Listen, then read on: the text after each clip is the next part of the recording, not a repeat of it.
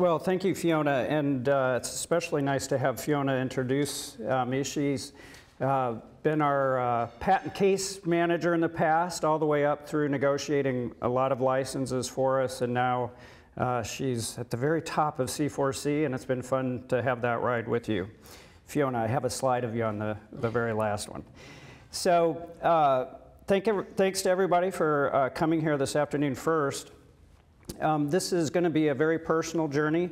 It's historical by design, and so I figured I'd start with what I faced when I first came here to interview.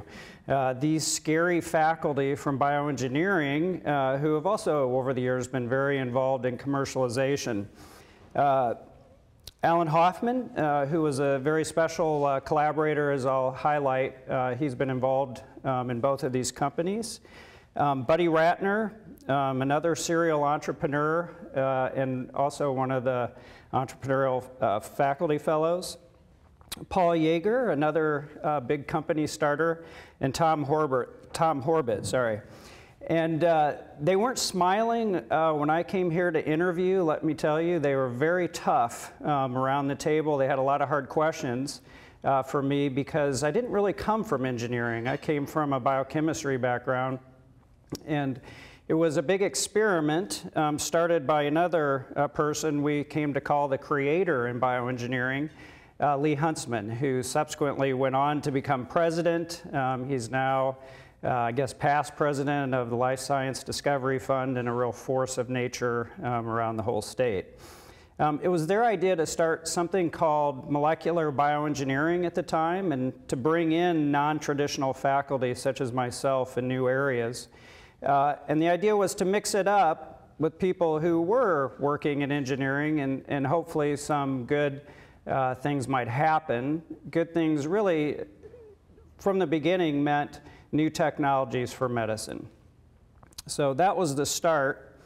And so I bought into it. I decided to come here into a department that I'd barely heard anything about, bioengineering, rather than a chemistry or biochemistry department.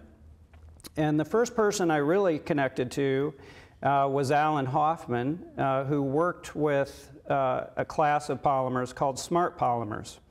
And Alan likes to smoke cigars, and one of the very first things he did was invite me out on a very sunny day to this nice part of campus where we have our columns. I guess that's historically where the university started.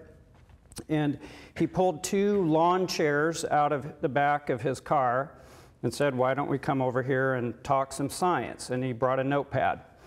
And this pretty much is the drawing that we came up with, back of the envelope to say for sure.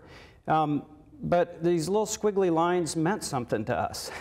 The little Pac-Man model was a model for an enzyme. And the squiggly line is a smart polymer. And the idea that we drew up on that very first meeting was that if we attach the polymer near the active site of the enzyme, shown by the wedge here, in one state, the polymer might be extended and keep this open. But in an alternative state that these polymers can be induced to form, they would collapse and block the active site. And so we could create maybe a new switch for enzymes, was the idea. So you can make more pretty models of this if you go back to the lab. And back then, I actually knew how to do something in the lab. And we could go to our computer graphics machine and draw this out in a little more detail. And the idea really on the right here, again, this is a higher resolution view of that enzyme, a real enzyme now. With the substrate in yellow, that's the molecule that this enzyme works on. And by genetically engineering the attachment site over here and the polymer, so it would only react at that site, we could merge the capabilities of the enzyme with this stimuli-responsive polymer. And again, in this state, the polymer is very hydrophilic. It's extended away from the enzyme. And this is an on state because the molecule that the enzyme works on can gain access to the active site, and then chemistry occurs there. These polymers have a really cool feature, though. SMART is a cute name, but it actually means something in materials. It means a material that will change between two states very sharply in response to a defined signal. And you can make them, by changing the chemistry, be responsive to pH, temperature, or light were the three that we mainly worked on. And so with a very small change in pH, very small change in temperature, or a particular wavelength of light, we could collapse a polymer and it would block the active site, and the substrate couldn't find its way in there, so no chemistry could occur. So that would be the off state. But it's reversible if it's a true SMART material, so that by reversing these signals, the polymer could be induced back to this conformation. So this is a way that we wanted to gain control over the activity of proteins in general, was through this. And there's really no great way to do this. So we certainly have always needed better ways to talk to these kinds of proteins and devices. And the polymer serves as both an antenna, it receives the signal, but also then an actuator to perform a function. I'm not going to go into the details of the technology so much, but this turned out to work. We could show it worked, and academically, when you're an assistant professor, one of the things you would hope for is to get a very high-profile paper out the door. And we got a very nice paper accepted into Nature, which was very exciting. This is a picture of Alan and I after we got our acceptance letter from Nature. But in addition, we kind of were thinking about applications from the beginning. And so we also went to the Office of Technology Transfer at that time and told them about our invention and applied for a patent. That was really the start of a long, unexpected journey. And I want to again note the year of the publication was 1995. I came here in 1992, and pretty immediately, probably the first sunny day that I came in February would have been August, maybe, given the Seattle summer. Actually, it was a beautiful summer. It was probably June that year. That was 1992. So it took us 3 years to get to a publication and a patent application, but that was the start of it. One of the very first issues that we came upon was one of the standard issues, really. Was this just cool research? Certainly, it was cool enough to get into Nature. That's all I cared about.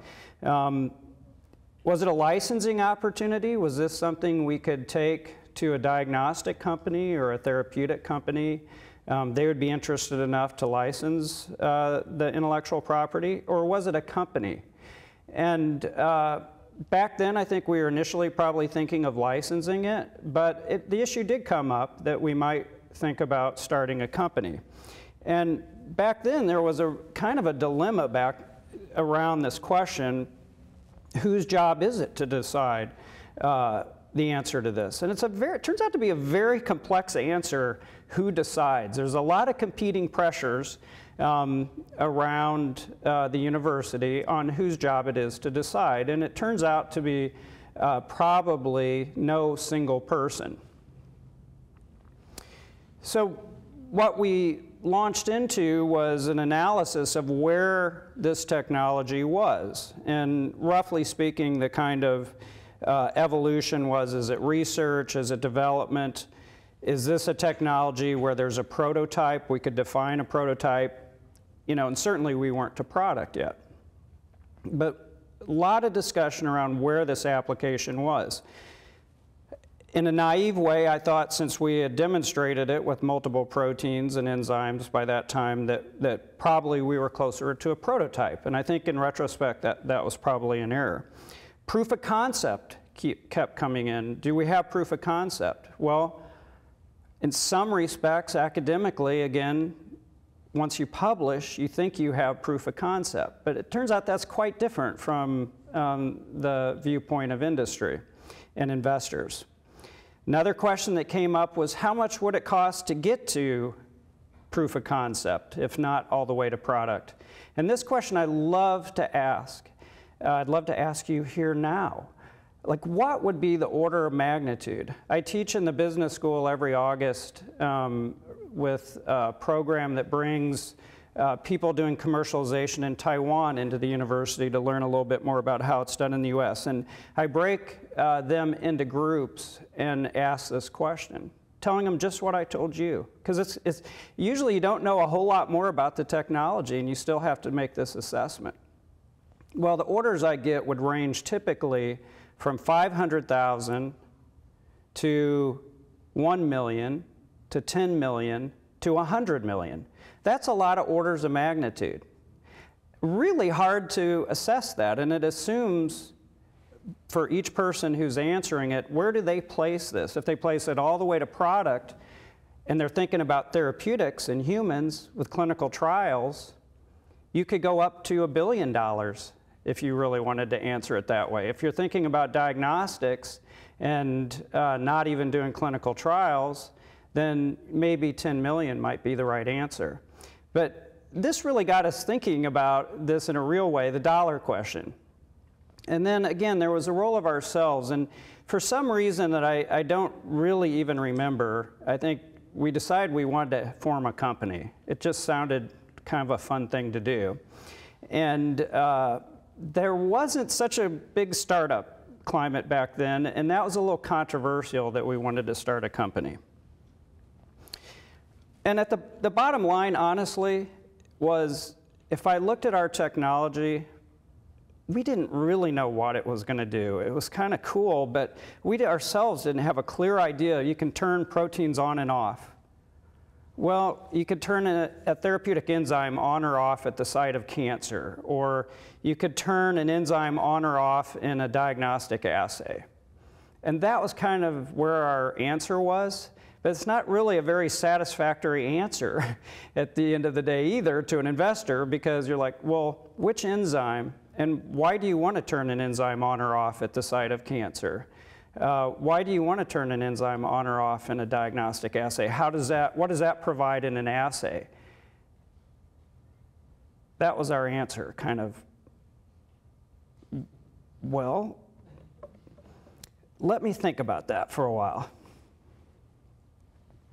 So what was happening now around this time? There was a lot of patent process activity. The UW made a big investment, interestingly, from a money standpoint. But I was writing a lot of the patents for the patent attorneys, and that didn't turn out to be such a great thing. In addition, I would say there was very little strategy around what types of patents we might write. Was it compositions? Was it applications? What kind of barrier to entry strategy would you want to erect around this technology? There really wasn't that kind of sophistication, and I'm going to come back to this point now about, I'm old enough to have seen the days where there wasn't that here at the UW, but now it's really exciting. It is here. It's, in my opinion, one of the most important points that C4C has achieved. We were giving lots of academic talks. You get a paper in Nature and it does a lot for your career. You get invited to meetings, and the type of meetings that we go to, there were industry people, and that was actually really nice because we got to know some people at particular companies who were interested in this and interested enough to come to the UW and talk to the UW about it.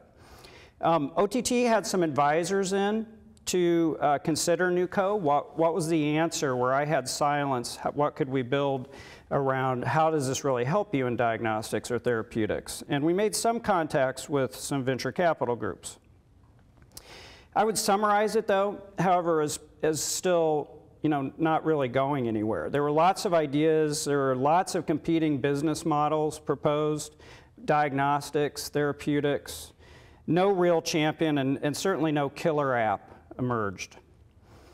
And what I was beginning to do, honestly, was lose a little interest in this.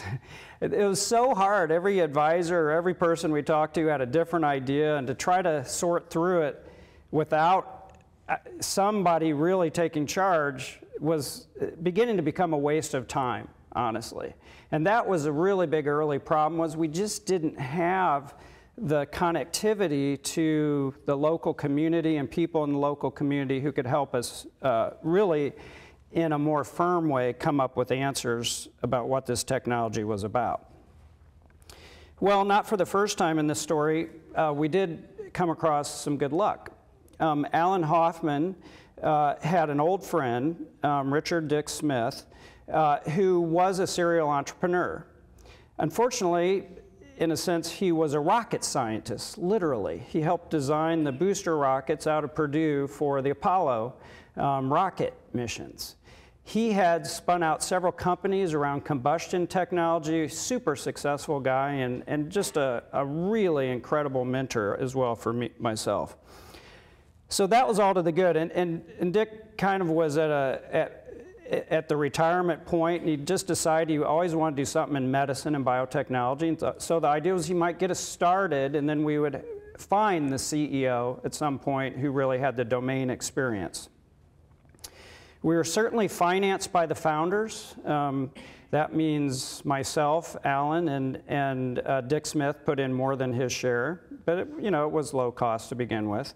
And the idea was that we'd be operating in the UW labs by subcontract, and I'll explain that. So this was a slide I pulled from the time. This was kind of how we described biomolecular switches. It was intelligent materials meets biotech.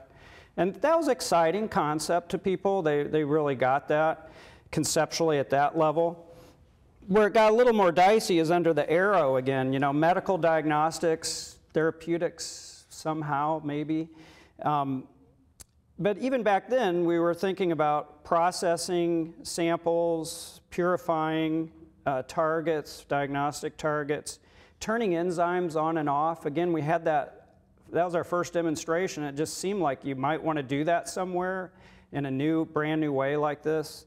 And we had some interest from people in that general diagnostics field mainly. So it was mainly turning out to be a diagnostics play. The key developments with starting the company were the following. There was a business plan written for the first time. Dick actually wrote a business plan. Didn't make a lot of sense in retrospect when I go back and look at it, but it still was something written down that was a business plan on the cover.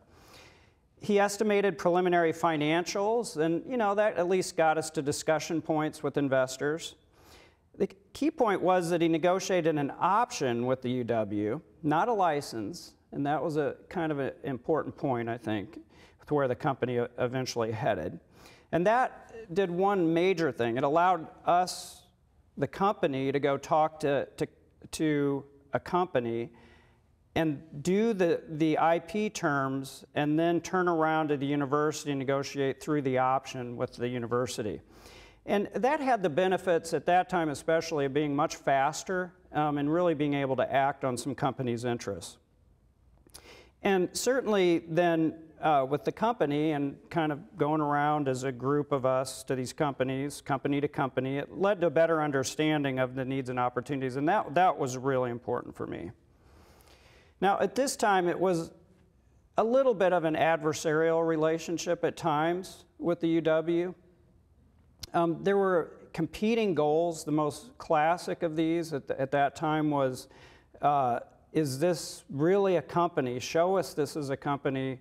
You've got all this, we've made all this important investment. It was in patent costs.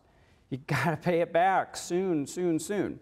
And so that led to a real pressure to license, saying, why is this a company? All the time at every meeting that would come up. And I understand that question, and it's an important question. There's another part of it, who would push the technology commercialization? We were professors. Dick didn't understand much about biotechnology. So what about OTT? Well, OTT really wasn't exactly structured then to have people around to really help identify the right group to push it. So it was kind of left hanging. At the end of the day, we would go out and do the best, but we weren't very effective. We were inexperienced. We didn't have answers to the questions we should have had answers to. And so that was a big problem. At that time, especially, there was also a really big conflict of interest concerns. It's always a concern, but back then there was a period of time, right, when we were shopping around this company that it was a big point of concern. And I would be called to kind of murky meetings, honestly, that were vaguely or not so vaguely threatening to me as a professor at the University of Washington, and trying to explain why I was doing a new company and how much time was I spending. And, you know, it was not very pleasant at times. And a couple of my faculty colleagues had left the university around this issue. And I always only wanted to be a professor, and I still only want to be a professor. So that was really becoming an issue for me. There was some slowness in negotiating this, turnover of personnel. There was just, you know, some issues. Now, at this time, our technology got really complex, as if it wasn't already problematic enough. We started doing smart materials for drug delivery, as Fiona introduced. And our technology was built really around using a very different type, but in the same class as smart polymers, to help enhance biologic drug delivery to intracellular targets. Now, at this time, the big driver of that was gene delivery. Back in the late 1990s and early 2000, that was where the big investment was, and we were smack dab in the middle of it with some new delivery technology. Now, this got really awkward. This is another one of my old slides that I dug up from biomolecular switches. Now, all of a sudden, we were a company doing two very different things, and we just plunked gene delivery down with the antenna and actuator, okay? So we had a bioanalytical side, we called it, that's kind of diagnostics, and then we had polymer therapeutics. Well, you know, that becomes a strange-looking company to investors, and it's very hard to explain. Hardly could you hope to find a CEO who really knew how to develop technology in both areas, but that's the way it kind of got all lumped together. The new IP in this drug delivery area got lumped into biomolecular switches. So at this point, the plan was to establish industrial collaborations to fund the development to proof of concept in both areas. We did succeed in that because the technology had some value. We had a project funded by one of the top gene delivery companies and one of the top enzyme companies. So we kind of had a project in each area, interestingly. Well, these were the good times at the NIH, when the NIH budget had doubled, and we got lots of grant money too. So these were happy times. We had lots of funding. We had a mix of academic work and industry work, and students and postdocs we were all having a great time. We were living the great life it is to be at the University of Washington, and had our foot kind of in both areas. And that was a really fun thing. At this point, we were going and talking to VC people, and this is what we were hearing. It's great ideas, great people. It's a really cool technology because it's kind of a mixture of biology and material science. That back then especially, that was a cool thing. It was sophisticated, and I learned to start fearing when they said sophisticated. Because then they would really start to make the point that it was really too early stage and we were too far ahead. I heard that so many meetings. We were too far ahead of ourselves. I was like, how can you be too far ahead? You know, with technology, I thought you were supposed to be far ahead. This is another, and this is really true. It's a platform technology with no killer app. And it was just every meeting I would hear that. You know, we said, well, you could out-license this, you know, you could spin out a diagnostics company, you could have 10 companies here, but we didn't really know what we were talking about.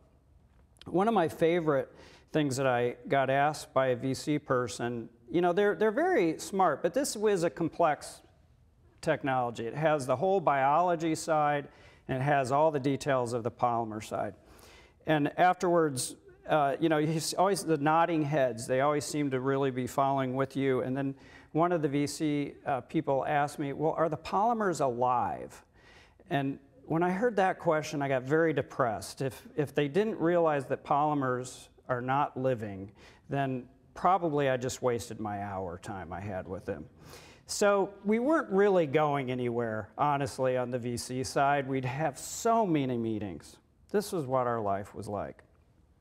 And then the VC world got really tough, because this was right around the year 2000 when we got our big couple of first industry contracts, and they were through the company, so we seemed to be building value. And then it hit 2001, and the investment dropped. And that meant a lot of things. In our area, it meant that the investors could buy established companies, because the stock market went down too, for pretty cheap. And so they were buying out existing companies who couldn't keep going, rather than a startup company that had no clear story, if we're honest, about biomolecular switches, about how we were going to make money. So these are some of the end results. We built a deep research base and platform capabilities. Boy, did we ever, in both areas. We were publishing and getting great results. We had no shortage of data slides in our presentation. We had really built a strong and trusting relationship, and I'm going to come back to this point, with industry. We also built really good relationships with venture capital, and that also turns out to be a later part of my story. After about 2003, investment started unthawing, especially in these areas of bioanalytics, mass spectrometry, drug delivery, and so people were really knocking on our door a lot. And so we developed a new multi-year funded project with the top antisense oligonucleotide. They were really, really super into our technology. They renewed 2 years and wanted to do a third year. And just at this time, RNA came out. Fastest discovery to Nobel Prize. Everybody wanted this technology, and the top siRNA company wanted to fund a project here at UW to see if we could develop our delivery technology with RNA. But unfortunately, this was when it all really kind of hit the end. Biomolecular switches was being funded through these industrial research agreements, but not separately. That means there was no VC investment. And OTT at that time, under that particular head, required payment on the patent applications, and in addition said they're not going to extend the option without funding input. Well, Dick Smith had already put in enough of his money, and he wasn't going to invest at the level anyway that would be required to meet these requirements. And so what that meant was that the agreements with our two top companies, and especially in this exciting new area of RNA, couldn't go forward without the option, because the company didn't have the option anymore. So that was pretty much the end. And we were kind of in this situation. We had something, we had some interesting ideas, some interesting technology, but it was kind of a square peg and trying to fit into a round hole of investment at that point without the right team put together. And the end was really in 2005, but it became really official paperwork-wise in 2006. Biomolecular switches went under.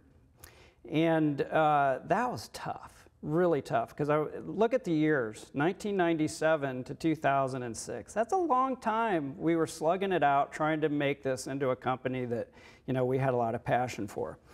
And, I can't help but look back and say, what if we had C4C, in its current incarnation that Fiona and Linda and the whole team that I'm looking out there at have put together. We would have had the strong legal team right from the beginning that had a strategy about it and really applied for patents with better timing. And that was part of the problem with biomolecular switches. Have some experts around to actually help us find killer apps. That's one of the beautiful things that C4C now can help with. The CEO, we needed a domain CEO. And Dick Smith was so wanting it himself, but at that time, just wasn't any obvious way. It just didn't happen. So pilot funding would have been huge. Licensing SRA sponsored research agreement expertise. We had some of that, but at times, especially the sponsored research side, got really hard to do with companies who were right at the moment willing to put money in, and they couldn't wait around. SBIR, we never got a single SBIR out of it, and I look back and say, why isn't it? It was just two reasons, simply. It's related to the incubator space. We didn't have a mechanism. The company has to have space for an SBIR, and there was no way around to do that. And then the grants were kind of daunting. We were having a lot of success and writing a lot of NIH grants on our own, and so it didn't happen. So, well, let's call this a life experience. It was really a tough time. You know, it was kind of embarrassing at some level. It was disappointing at another level. Yeah, it was tough personally for us. On the good side, I learned a lot from Dick Smith, who was an entrepreneur. He is really an amazing person. He was very optimistic. He interacted with people and really believed in people. And that was a really good lesson for me. He put me in touch, and really through a lot of work on his side, that I had so much interaction with biopharma and diagnostics. And to this day, it continues to inform my research and our group's research. Had a great academic period with Alan, papers, talks, all that. So I know this is going to be a theme, at least from the titles, of faculty telling you you can have your cake and eat it too. I mean, it was so great for my academic life. It helped me recognize and direct our academic research toward real needs. The two always synergistically interacted. Never did I find a negativity there, other than conflict of interest. Students and postdocs directly benefited through people and company connections. It really helped them get jobs and helped me help them get jobs. And I have great friends in industry that I see all the time and keep in touch with scientifically. Well, it turns out that in November of 2006, Biomolecular Switches, I got the piece of paper saying it had been terminated. In December, I got a phone call from Bob Overell, who I had presented to when he was a VC person at Fraser. So he told me he had left Fraser and he wanted to get back to earlier stage technology development. And he remembered our presentation, and while Fraser had declined, he thought it was interesting. And this was one of those relationship pieces, so he stopped by and talked to us. And so starting in December 2006, we developed new company. So that was how fast that turnaround went. And we formed a new company eventually called PhaseRx. So much easier at this point in time onward. Bob negotiated the license with UW, and we made venture presentations, prepared and made them over 2007. And I went with him, it was the two of us, and that was another great experience for me to go through that from a much higher level. When I had previously done this, I could see all of a sudden what we were doing wrong. And the company was, also related to the timing, this new excitement in small interfering RNA technology, new polymer synthetic approaches, but it built on a lot of our old work. Our old work put us in a position that very few people around the world had from a technology base. So eventually this was the good start. It got venture funding initially of $19 million. I think they're up to about $30 million now of funding. This is how I think of the PhaseRx leadership team. Just when we were in trouble, the L's saved us. This is what they really look like. It's kind of, it was a dream team. It still is to me. Bob Overell, who became the CEO, formerly of Fraser and Immunex. Paul Johnson, who had just left NASTech. At that time, it was the largest Seattle biotech company, where he was CSO, and he came over and became our CSO. And Paul was really fun to work with technically, and still part of PhaseRx. And then our venture group was just really outstanding. We had Steve Gillis, who was a chair. The lead investor was Arch Ventures. You know, Steve is one of the legends. He founded Immunex, Corixa, and you know, all of a sudden you find yourself working with him after you'd just been through a really down period at the end of the first company. John Diekman from 5AM Ventures, who built Affymetrix, one of the legendary companies in the Bay Area, and Brian Atwood from Versant Ventures. So those two were from the Bay Area. Also has an amazing history, Brian does. So this was a little better life experience, I would say, overall. I'm kidding, actually. They were both incredible life experiences. I've learned so much and continue to learn from Bob and his team. Continue to learn about cutting edge problems. Just this morning, having a great discussion with our group about one of the big problems we're excited about now that biopharma has found finally.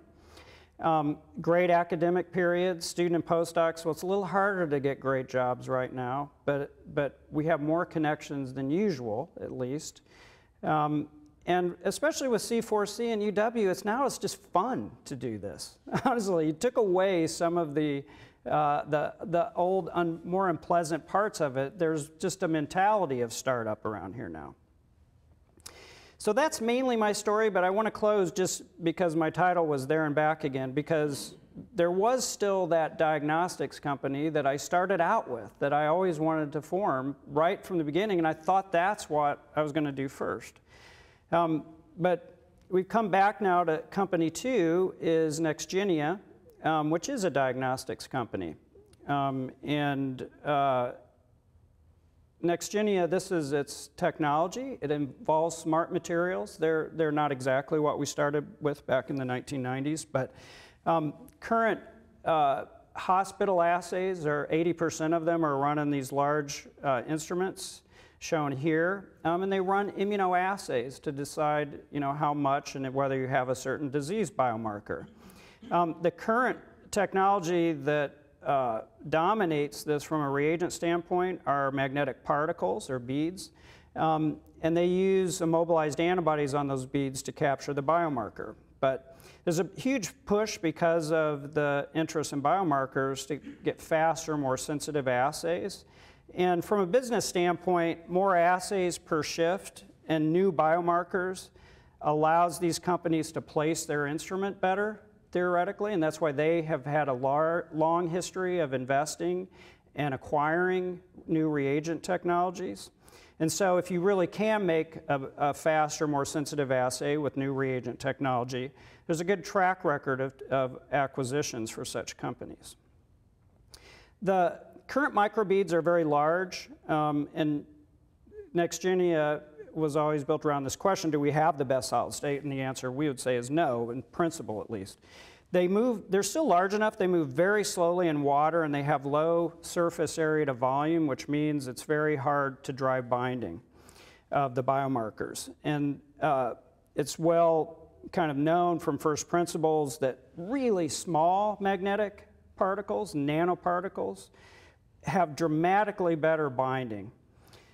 But what they don't tell you is that once you get to a really small size, they don't pull over to a magnet anymore. And that's why we're kind of been constrained to these large magnetic beads that do pull over to the magnet. So we'd like to get here, but we have to overcome some issues. And these smart polymers allow you, in principle, a way to do this. If you put the smart polymer on very small magnetic nanoparticles, these have core sizes below 10 nanometers in size. They're almost become the size of the macromolecules themselves. They can reversibly aggregate the particles and antibodies and biomarkers that are attached to them. So during the binding steps, you can react with high surface area and fast diffusion to drive binding of rare biomarkers. But then you can have your cake and eat it too and aggregate these to what is essentially a large particle when you need to do the separation step and run the assay.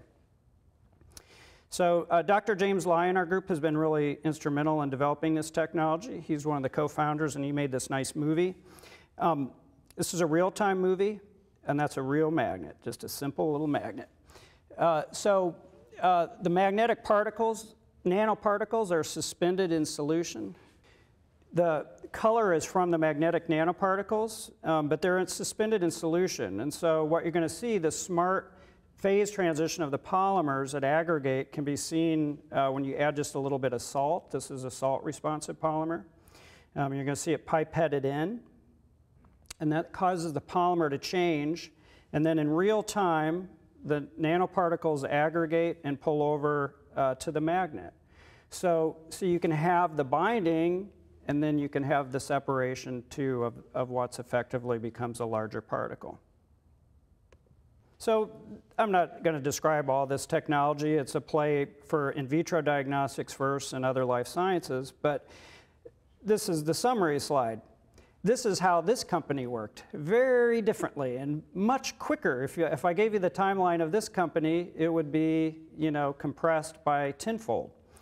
We had a super strong legal team in-house that continues to be a joy to work with. They do provisionals, but they help us with strategy, and I'll show you Andrew's picture in the next couple slides. The Entrepreneurs in Residence program really led us to start NextGenia. It found us Tom Schulte, shown up above, who started the company. He has incredible domain experience. He's from one of the largest diagnostics companies. He knows the field, could see where this technology fit in, and got excited about starting a company. Immediately different situation than biomolecular switches, who had all of us who didn't really know what we were doing. Pilot funding continues to be available to help us make the manufacturing of these particles more real, to demonstrate key proofs of concept. And I'll mention as well the larger, kind of ecosystem of pilot funding around. WRF and LSDF and C4C have all come together around this and made it possible. Incredible licensing and sponsored research agreement expertise now. It's so fast, and Fiona's done a really great job in developing all that up. Helped us get an SBIR. We just got a $1.2 million grant for this technology. That gets us down the road, along with the pilot funding, really nicely.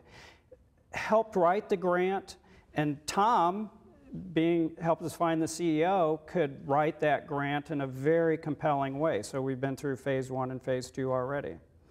And we've been connected to the SBIR and other funding to have a real space to make all that possible at the incubator space. So thank you, C4C.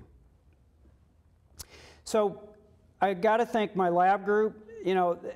Over 22 years, by far the biggest joy and the biggest contributors of anybody have been the research group. And so it's a pleasure for me to look out at the people who are doing this now, but many people in the past. And they've just been incredible. Time passes. You have to overcome a lot of problems, and they've been the real story, and they're co-inventors. I can't think of any patent that I don't have co-inventors from our students and postdocs. And finally, thank you, C4C. It's just been tremendous what Lyndon and Fiona have brought here from a standpoint of really evolving technology commercialization. I gave you just such a quick summary, but it's really been impactful, and it's super exciting for myself, who's been through what it was like in the past. Had great technology managers, Valerie and now Lisa. I mentioned Andrew, who's been a tremendous help, especially with NextGenia around the legal side and patenting side. And one person who's been here, I know, as long as me, is David Brown. He was a graduate of bioengineering, and David's been through this with us since start. I don't know if David's here, but thank you. I could have put more pictures up there, I know, but it's been just incredible to see the evolution of C4C, and impacts me. But also, I put the picture of molecular engineering in there because we're not stopping now. And it's also been fun to work with them programmatically to help build this entrepreneurial spirit here at UW. So thanks very much, and I'd be happy to answer any questions you might have.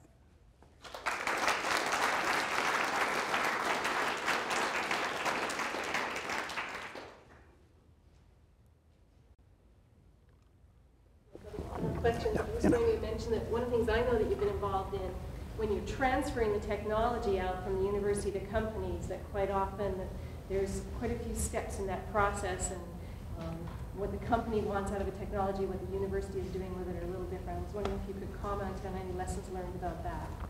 Well, there is definitely a tension there, and an ongoing tension that I still deal with, especially with PhaseRx, which is venture funded, has their own space, and obviously they're a completely different entity. NextGenie is still here at the university and still largely operating in our lab, so they're very different in that respect. PhaseRx is where that becomes more of an issue as we develop new technologies, either in a new area or especially in one of the existing areas that PhaseRx is operating in. There can become a tension about where does this new technology go. For the most part, it only makes sense that it goes through the existing license and the existing venture-funded company, which has done an amazing job further developing the technology and industrializing it. So there's mainly that good side to it. You actually feel like things that we're developing in our lab has a mechanism, to help PhaseRx and to help it get out to patients, which is what we ultimately care about. But that being said, they have a focus, and sometimes we work outside that focus area, say in vaccines or protein delivery, and there can be a tension there that arises because they're not directly able to accelerate it at the speed we would like to see it accelerated, and yet some of the core delivery technology is still covered under the license. So that's kind of the dilemma. The prior IP does impact and have a foundational position relative to new IP. So that's a matter of negotiation to really get the terms of, say, a sub-license or when it rises to that level with PhaseRx. Where PhaseRx would really like you to focus your research in a certain area where maybe your lab has other goals. I've not had that problem, and I'm also kind of sworn not to let that happen through my conflict of interest agreement here. So we cannot direct university research to the good of PhaseRx. Now, that being said, sometimes the two are very nicely aligned, because if you're working on a true pharma medical need, then you can be aligned with PhaseRx. And then there are rules that govern how much is done at the university and when it's given. Usually if it's in a non-confidentiality situation, then you can tell PhaseRx about it. So there's a tension there, and it has to be managed between conflict of interest concerns, wanting to get the technology developed as fast as you can, and it's really a management issue, and I have people who help manage that at the university. Yeah, Shell. A little earlier in your talk, you talked about conflict of interest, and it sounded to me, from what you were saying, that there was a period of time, maybe 10 years ago, where it was a greater concern that the university had managing conflict of interest from their professor. Has that changed lately? And if it has, what is responsible for the change in attitude? So the question, just so everybody makes sure they heard it, was about the conflict of interest. And I mentioned there was a time period, 10 to 15 years ago, where it was a major issue around new company startup. And what has changed, maybe? Is it different, and what has changed? I feel myself it's greatly changed. And I think mainly the reason is cultural. Now, there's probably some changes in the legality around conflict of interest as well. But let me tell you what I experienced from a cultural standpoint. Back in the period where there was a lot of trouble with startups, as I mentioned, there were certain administrators at the university who would just have a problem with starting new companies, period, without a lot of basis, legal basis, or without a lot of considerations of how to manage that situation. There was a sense maybe that the university doesn't have a lot to gain, but it has a lot to lose if something bad happens.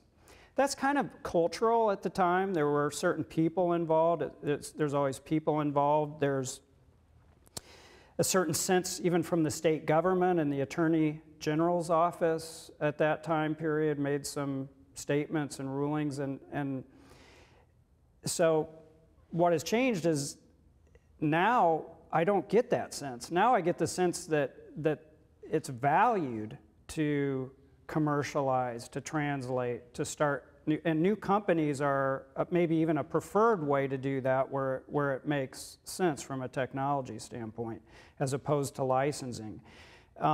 So I now mainly go into meetings and I don't even think about all the potential negatives until later. You're mainly saying, how can we get this technology commercialized and heading, at least have a chance to be developed toward clinical use in our case for our technologies.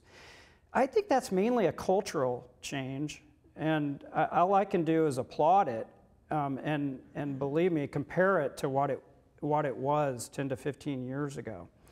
So there may be legal issues that I'm not so aware of as well, but at the end of the day, the NIH and the federal government also has laws and rules saying it's our responsibility to capture the potential of their investment, medical research investment, for patients. And in my opinion, for our technologies, that's always going to mean that you have to have a mechanism for commercialization, be it through licensing or company startup, and it's a question of which is the best route to give the technology its best try.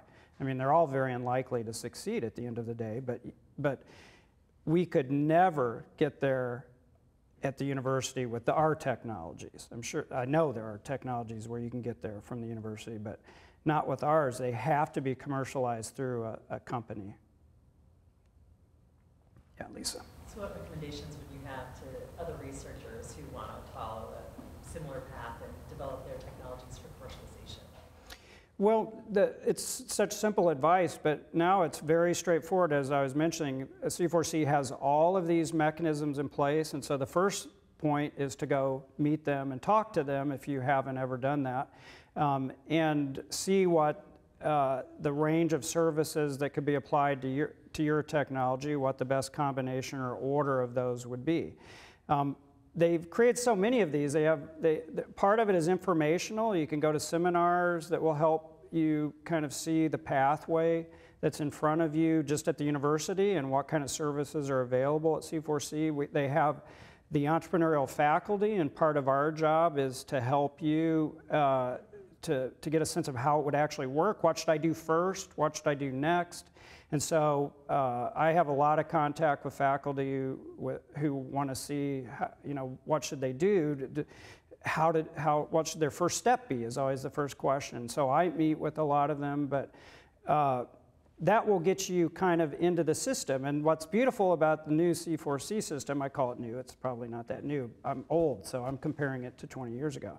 But is that it they suck you in a good way, and then they start helping you with the next steps, and they apply people to your technology to think about it, to say, well, is this the right time for IP? That's usually one of the early steps. Is this help you think through licensing or new company startup? And then just kind of you walk through the process.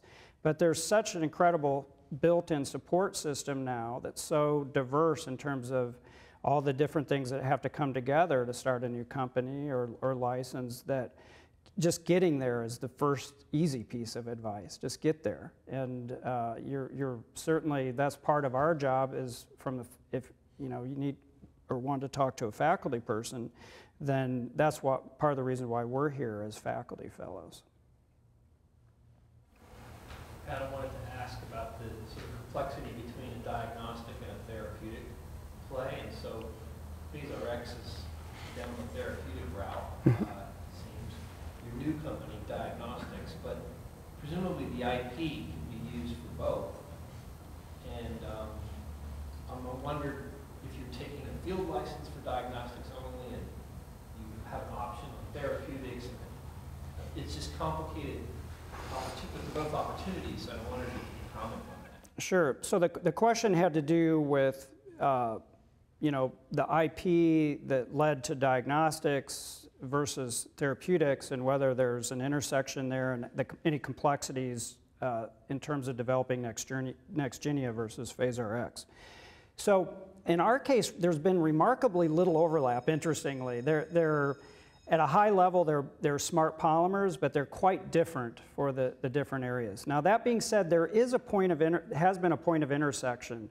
And so because PhaseRx went first and negotiated their license for a particular set of polymers and applications, but their license, the key question there is therapy versus life science versus diagnostics, or field of use questions.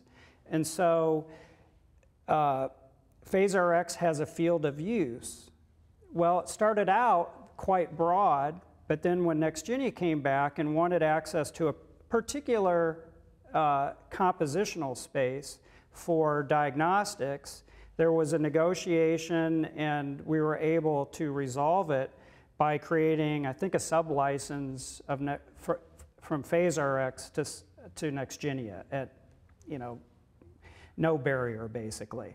So it's interesting, that has come up in one situation, but it really comes down to field of use and what the particular licenses look like. But again, C4C was very responsive to Nextgenia, and so was PhaseRx, in thinking through that field of use question versus a compositional space. And it turned out that it just worked out because there wasn't any obvious overlap in terms of their business goals.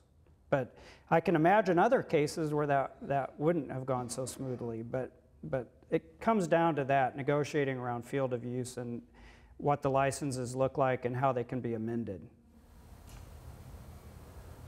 What is the difference between sponsored research when it comes to academic lab and startup?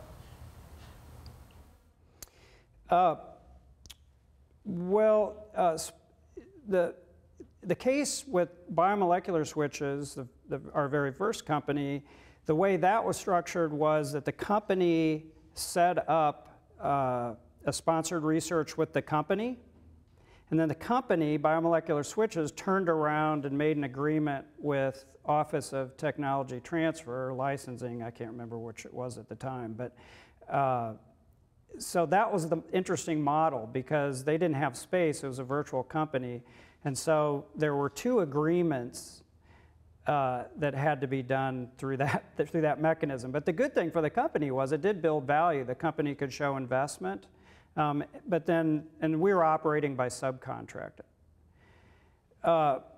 With PhaseRx, there's been periods of time in the past, not currently, where they have funded research under a sponsored research agreement with the University of Washington, and that's funded a postdoc in our group to do certain types of research. So sponsored research agreements from a university standpoint are just between some outside entity, you know, and the University of Washington. So I'm not sure I'm answering your question, though. Was that what the question was? Yeah. Yeah, sure. You're a founder of this company, but you're also a professor. I'm curious if you play any role or a significant role in developing management decisions or developing strategies for companies, or what is you play an active role in? Yeah, the question is my kind of ongoing role. For faculty, yeah, that's a key question. And I mentioned it once and I'll mention it again, that I never, myself, I think I've got the best job in the world. I want to stay a professor. And I never even, you know, there was a time I thought about taking like a year sabbatical and maybe, you know, being involved with the company in a different, more involved way. But it's pretty straightforward when you stay a professor. Once the company is really started and going, our role is then limited to an advisory role. So I have, with PhaseRx, for example, a formal consulting agreement that has to get approved by the UW, and there's just a process for that. But in that consulting, I cannot be talking about ongoing research in our lab that's non-confidential, that you wouldn't be making available, freely available in talks, or posters or discussions at the university. So, and that's always the case with a consulting agreement. In terms of advisory, as part of that consulting, I can give them my advice on areas, that I think are good, or advice on their materials, but it cannot, that's what I got to somehow keep clean. And it's, you can imagine there's some complexity there. I have to keep clean what we're actually doing from what I'm advising on. But I think we both found it productive for me to continue to be involved with the company from that standpoint. But it's not on directions of the company, it's around the technology. With Nextgenia is a virtual company operating here, so we still have a lot of interactions on the research side, and again, you just have to manage that intersection between the company, and the nice thing is that it can be distributed by funding. Those people who are paid by the company versus those that are paid off of grants, you're in a different situation there. But yet there's exchange of information, there's no doubt about that. So that's one of the things you just have to manage, and there are people here who help you, decide in a tough situation. I sometimes ask the question, what's allowed, what's not allowed? We should probably continue the conversation over the happy hour of drinks and food. Thank you, Pat, for your talk today.